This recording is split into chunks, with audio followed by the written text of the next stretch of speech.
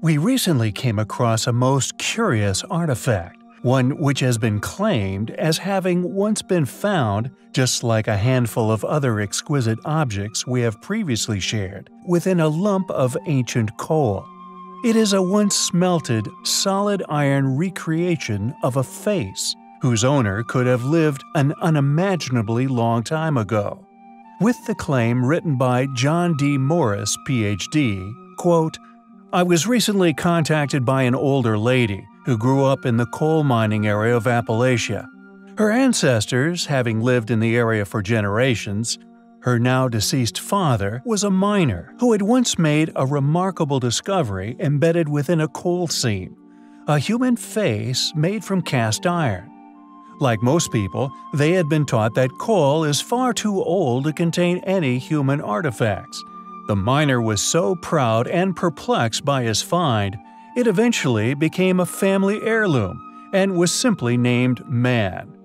As a large, heavy object, it was eventually used as an ornament, decades later becoming stored among his belongings.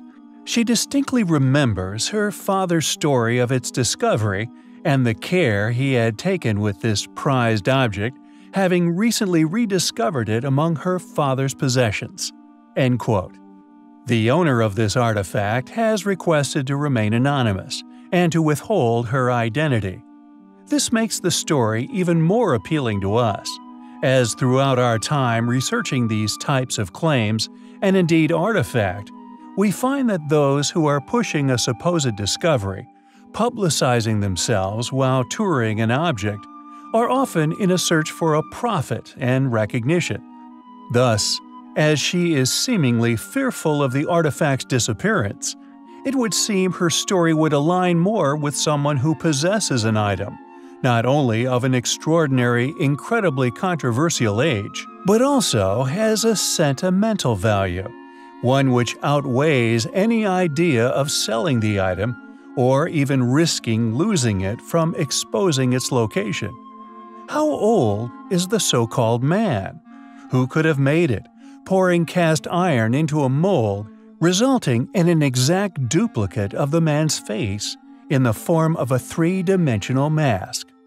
Could we be peering at the face of an ancestor once of incredible importance, one from a lost civilization, a lost time within our planet's history? We find such possibilities incredibly intriguing. Known as the Kola Super Deep Borehole, it was a Soviet engineering project that occurred from the late 1960s to the early 1990s. Going to a depth of 40,000 feet, operations on the site ceased after they reached unbearable heat levels as they predictably got closer and closer to the Earth's superheated molten core. It is known as the deepest hole on Earth and long held the title as the deepest hole humans had ever dug. A test in machinery's capabilities and to see how far into the Earth they could bore before they were inevitably turned away from unbearable heat. Yet, interestingly, although this borehole is located on a remote peninsula in northern Russia, thus making it a very minimal danger to human life, it was hurriedly sealed up after a fossil was found, reportedly at 40,000 feet deep within our Earth's mantle. The drilling operation reportedly went through a layer of ancient plankton, which brought up life forms dated at 2.5 billion years old. The question is, what was this fossil? Why would rumors circle that that is the reason for sealing this borehole? When sealed, even though it presented no real danger to anyone. Why would sites such as Snopes get involved in trying to discredit these claims? There are many things within modern historical understanding which have been born out of another area of history, which was, unfortunately, built upon an initial faulty foundation, this often being timelines and an ignorant lack of awareness of ancient high technology. So, if something arises which casts doubt on these areas of teaching, it can have a catastrophic effect on other areas of academia. Thus, this would indeed give motive to cease any such operations, and to hastily stonewall or in this case, seal any access to the location, thus covering up any further discoveries. What was found within the Kola super-deep borehole? We find the possibilities highly compelling.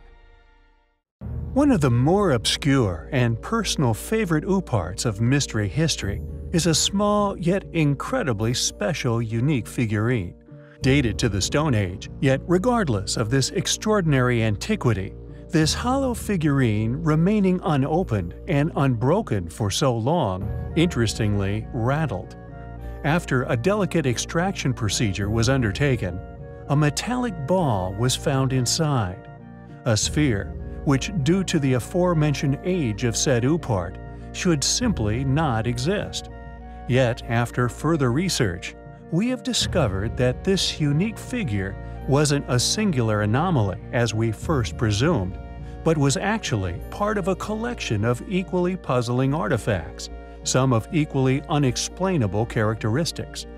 We now know it was found amongst a collection by locals mining for gold in Sierra Leone. They are now known as the Nomoli figures. The statues are now attributed to a number of varying legends in Sierra Leone. Dating from 17,000 BC, some believe that angels, who once lived in the heavens, were, as a punishment for causing bad behavior, turned into humans and sent to Earth. A legend uncannily similar of certain fallen angel theories. The Nomoli figures are thusly thought to serve as representations of those entities, and were cast as a reminder of how they were banished from the heavens to Earth to live as humans. There are many strange hybrid interpretations within the collection.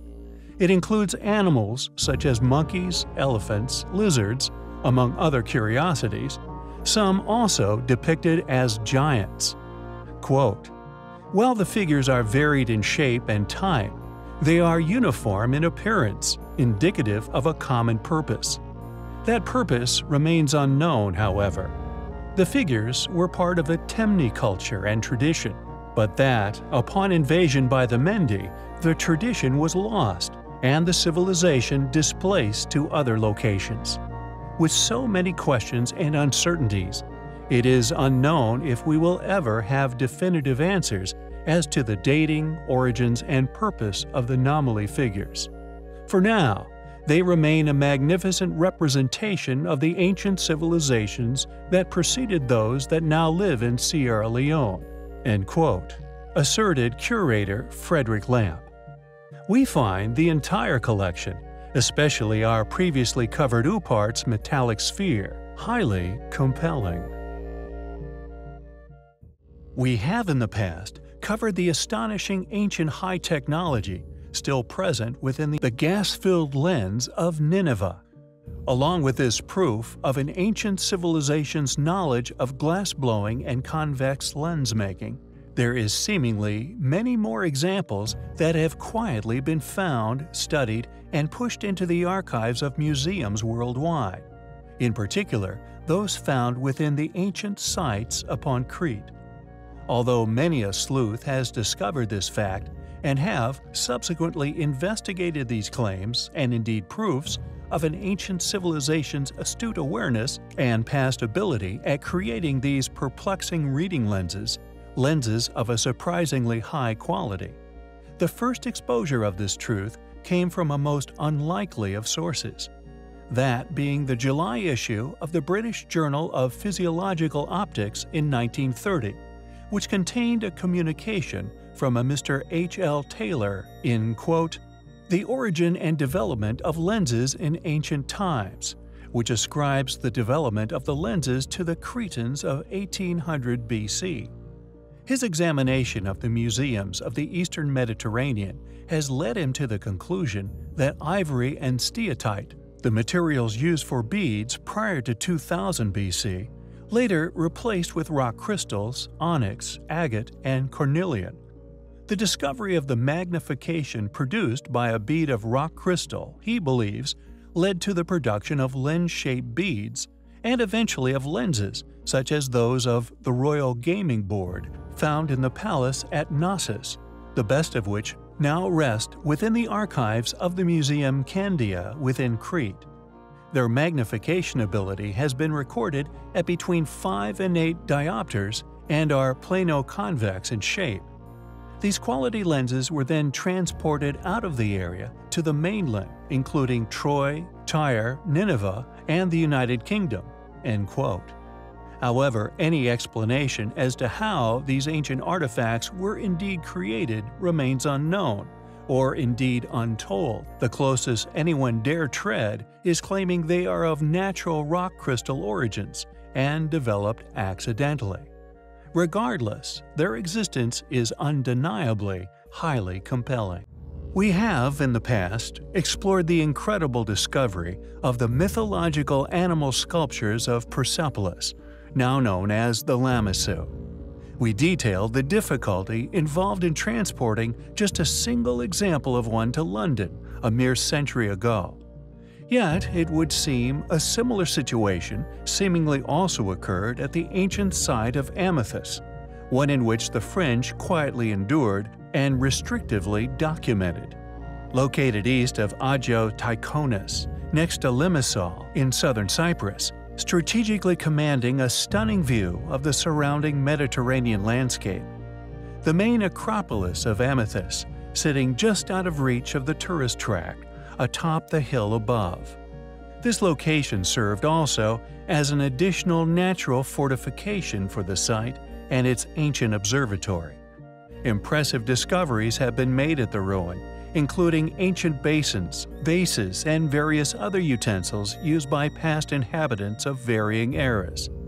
Atop the hill were 2 giant vases decorating the entrance to the main temple, one once dedicated to the god of love Aphrodite, each of which being 1.85 meters tall and weighing an immense 14 tons each. One of which being stolen by the French, specifically architect Edmond de Thouet, during the Ottoman occupation of Cyprus, supposedly given permission to take it away to his country. It now rests in the Louvre Museum in Paris. His documentation of this ordeal, we feel, is a revealing insight into the clear prohibition from exposing the astonishing capabilities of ancient civilizational capability. He reservedly wrote of the ordeal of getting it back to Paris in his diary. Quote, "Our last day was dedicated to Amathus, the only sanctuary of Aphrodite that we visited. There, we found 2 huge stone vases, 3.4 meters in diameter. I could not figure out the amount that was buried in the ground, and only a measure of the artifact which was sticking out. I thought if I managed to get it out of there and to convey it into the sea, it will be my biggest achievement. I will begin to study the ways and mechanisms needed to achieve this and to have it transferred. This will create a big impression in the Louvre." End quote. Who made these vases, or indeed the Acropolis itself? They were clearly astonishing vases, having existed to this day and beyond, and along with their sheer weight, we undoubtedly find them highly compelling.